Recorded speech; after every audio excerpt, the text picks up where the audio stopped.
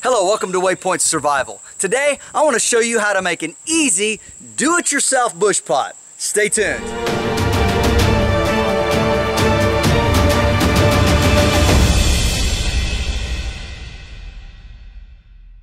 Why make your own bush pot? Well, you can buy them, of course, and there's some fantastic options out there. Zebra makes some great ones. Of course, there's the Morris Kohansky bush pot. That's a great option. The Solo Stove bush pot, I have that one, and it's a good bush pot. There's all kinds of things you can buy, and they do great. And I highly recommend you just go that route if you don't want to make one. But for everybody who likes to make stuff and do something on the side, just for the fun of it and also the enjoyment of using something that you've made yourself, this video is for all of you. So to make this bush pot, you're going to need a few simple tools. Right here I have a wire coat hanger, a hammer. There is my pair of multi-tool pliers. You're going to need a paper clip, a nail, a board for something to hammer on.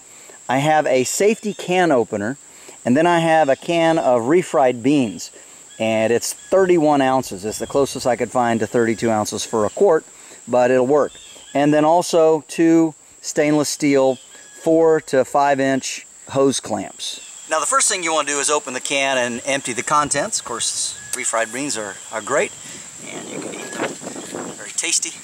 But you want to make sure you use a safety can opener. This is just a Farberware can opener. But what you don't want is you don't want any sharp edges. So we're going to use this, and we're going to start taking this top off, and then we'll show you what that looks like when we get done with it, and we'll get back to you. Okay, so now that we have that done, we have a nice tight-fitting lid, and it fits perfectly, of course. And what a safety can opener does is it actually splits this ring around the outside, instead of cutting inside here and making a jagged cut. So this is what we want. Alright, so the next thing we want to do is we're going to take the lid and the nail. I'm going to find the approximate center. This doesn't have to be absolutely perfect, just somewhere close, and we're going to put a simple hole in it, just like that. And if you wish, you can take and flatten that down so that it doesn't have so many sharp edges. But anyway, what you're looking for is that hole. Next, we're going to take the paper clip and we're going to open it up. And what we want to do is we want to form a large loop out of the paper clip. Something like this. So just a large loop. And then we're going to take this and we're going to twist it. Okay, so we have something on the order of this, like so. And then we're going to cut this end off using the wire cutters. Again, not a very difficult thing. And so we end up with something that looks like this. Now, straighten these back out. We're going to feed this down through the hole. Very carefully. Alright, there we go. And then once we get to the other side, we're just going to open these ears up. These 2 little tabs. Just like that. Okay? Now we have a handle for lifting our lid. Next, we're going to take our wire hanger and we're going to clip it on either side of the hook. So right here and then over on this other side. Just exactly opposite. Alright. We don't need this part right now, but you could hang on to this. This is a great hook. You could use this for a lot of things. So again, we don't want to throw anything away in survival that we might be able to actually use. And we're left with this part of the hanger. So what you want to do is take and straighten this out, and you can either use pliers, or if you have good finger strength, you can go ahead and just bend this out. Try to get all the kinks and bends out of it, and try to make as straight a piece of wire as you can. And the more you bend and you work with this, the softer and easier it's going to bend for you. Now that you have your wire partly straightened out, take the pliers and we go to the end and we're going to put a small bend in it. Just small. You don't need a real big bend. Just a small hook like that. Okay, we're going to lay that down and we're going to take the can and the nail and we're going to go down inside the can. Now we do not want this too close to the outside. Now you could hammer it in from the top, but you're going to bend the can and the lid's not going to fit. So you have to nail it from the inside, and I would advise you to stay away from this solder line that's on the inside. So I like to go to either side of it. That seems to work a little bit better. So we're going to find a good spot, and we want to be down, about 3/4 of an inch to an inch, just a little bit above that first rib. And it's very simple. Put a hole in it with the nail sticking out. We go ahead and push it through, wiggle it around a little bit like this, and we do the same thing to the other side. I'll get back with you. Now that we have the holes put through there, you can see we have one here and one here. Problem is we have some jagged edges sticking out. So we're just going to take the pliers and we're going to crimp those down. It's a very simple process, but it just flattens down those sharp edges where we poke the nail through, and just grip it a few times across through there, and that'll make it smooth enough that you're not going to catch your fingers on it while you're working with it, and also smooths it down for our project. It's a very simple thing to do, very easy, just to fold that over. Now we take the hook that we made with our wire, and we're going to insert it in the can. And you might have to fiddle with this a little bit to get this to fit. Sometimes if your curve on your hook is a little too severe, you may have to bend it out just a little bit to get the right angle so that it fits in the can. And there we go. Alright. And once we get that, we can go back in here and we can bend that over and flatten that out just a little bit more. So that's actually quite easy to do. We can just poke it through the can like this and then make that a little better of a bend so that it looks something like that. Alright, and now we have this in our can. Next step. Now we want to go above this flat spot just a little bit with the thumb, and we're going to put a bend in, a 90-degree bend like that. So it's straight up and down, and we're bent this way. Then holding that, we use the curve of the can to go on around the outside, just like this.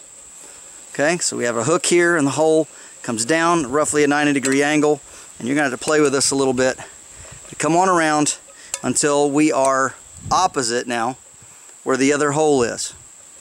At this point, we want to, using some thumb pressure here, we want to put another 90-degree bend in it, but this time we're bending it up.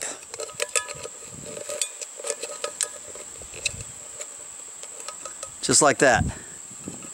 Now you can take this curve here and you can play with it a little bit and get that bent in a little bit better so that it fits around the can a little more securely so that it doesn't stick out strange, and you can always tweak it later. Alright, the next thing we're going to do is we're going to take and we're going to cut this off here and create another hook to go inside of this hole on this side. Using the wire cutters, we don't need a whole lot of wire. We just need enough for a little hook. So we're going to cut it off about right there. I'll pick that up here and when I'm done. And you can kind of see what we have so far, but we need a hook on this side to go in. Now, I would recommend when you do this that you start with a very small hook, and you don't want to go all the way with it, just a little bit past 90 so that it will fit in that hole. And that's kind of what we're looking for right there. Now you can go ahead and feed this on through like we did the other side if you wish, and then bend it on over so that it makes a nice hook like that. And now when we pull it back down, we have a nice secure hook, and this forms the bail handle for our improvised bush pot, and it really is that simple. Alright, now we got one other further part we're going to put on this. We're going to make some butterfly handles. Now we take our remainder of the wire that we used, that we clipped off there, and we're going to go ahead and straighten it out. And again, this takes a little bit of finger strength, but if you need, you can use your pliers. And you don't have to use a multi-tool for this. You can use a pair of wire clippers and a regular pair of pliers. but I happen to carry this with me all the time, and I've used it quite a bit for these type of projects. So now we have a nice straight piece of wire, relatively straight. It's got a couple of little tiny bends in it, but it's good enough for what we're going to use it for. Alright, next we need to put some bends in this. And the way we do that is we just start by putting a bend here, like this. And what we're doing is we're making ears, we're making handles to go on here for butterfly handles. I'll get that made and I'll get right back with you. So what you're going to end up with is something that looks like this, and it's big enough for 3 fingers, 3 of my fingers, 4 if you kind of squeeze them in there a little bit. You don't want this too big or it will interfere with the function of your pot. It needs to be big enough that you can keep your hands away from the heat on this side of the can and the bush pot you're making, but not so big that it causes an issue. So I'm going to make 2 of these, and then I'll show you how we're going to put them on.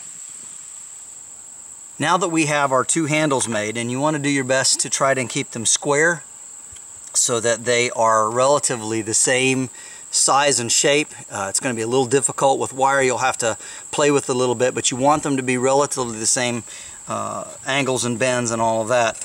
And you also want to make sure that it's not too long.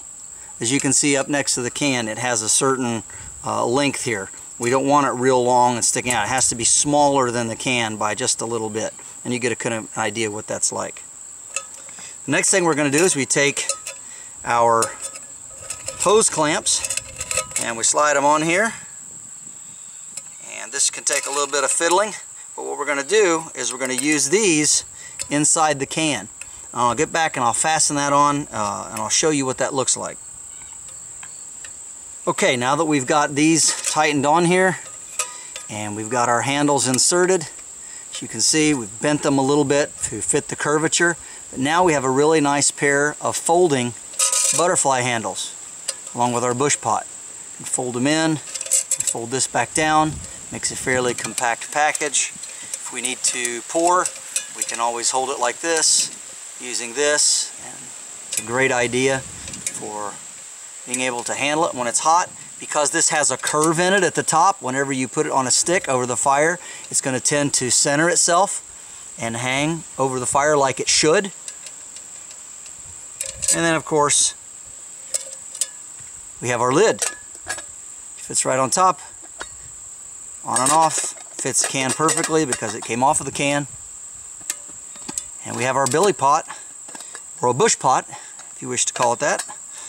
And one other thing that you need to know is you need to put this in a fire and you need to burn this before you start to use it. Now don't get it too hot because you don't want to melt the solder in the seams. But inside these cans is a BPA coating, a plastic lining, and you want to burn that out before you use it. Once you do that, your do-it-yourself bush pot is ready to go.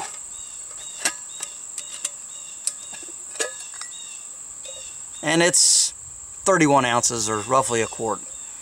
So it won't hold quite that much because we put some holes in the sides, but as you can see, it'll do the job.